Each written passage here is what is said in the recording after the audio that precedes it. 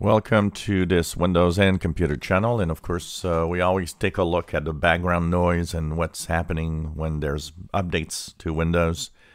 So after 24 hours of updating with the latest patch Tuesday that was released yesterday, April 14th, 2020, we of course have a lot of fixes for security in there, and so it's a pretty big patch Tuesday, and the bigger they are, the more chances of problems. One problem seems to arise a little more, and it's the problem of the install not going through, and basically rolling back and with an error message. It's a little higher than normal. I see the background noise usually as there's always a part of the people that have that issue. So for that, there is the Microsoft Update Catalog where you can download it manually. I'll post the link to the update for Patch Tuesday yesterday for Windows 10 in the description below the video. There you have the updates, 64 and 32-bit versions, and depending on what version you have, you'll have to choose the correct one.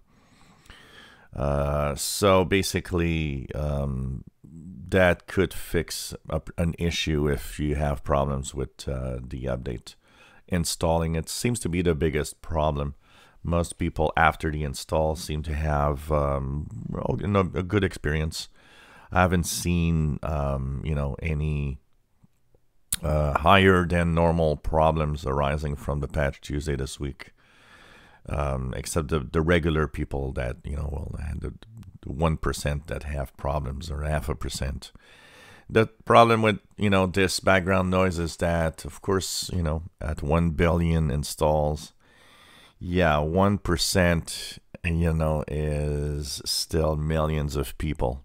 So that makes it a little more difficult to manage, millions of people. Some of them will rant online, and a lot of people will say, well, look at that, you're wrong, there's really a lot of problems with this update. But in reality, the background noise is like 0.5 to 1%. Of course, it's it's not putting down the fact that if you have a problem, it's not important. It is, because it always is really sad to see that you got a problem with your computer.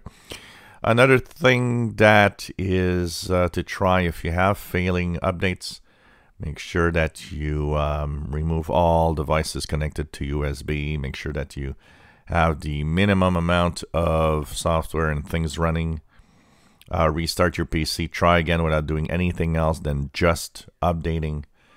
And make sure that all of that is done if you've got some issues. Personally, I've got a few people asking me a few questions of how long it took and so on. It went quite fast, honestly. I don't think it took more than maybe 5-6 minutes to install and restart. But depending on the machine you have, it was a big update, lots and lots of fixes.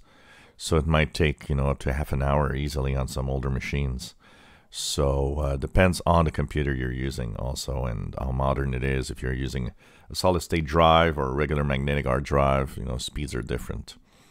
Overall, right now the install seems to be okay. So we'll be, of course, taking a look at it, and basically if anything pops up out of the ordinary, we'll be here to talk about it also. So Patch Tuesday updates yesterday, fixing a lot of security updates on Windows. If you enjoy our videos, please subscribe, give us a thumbs up. Thank you for watching.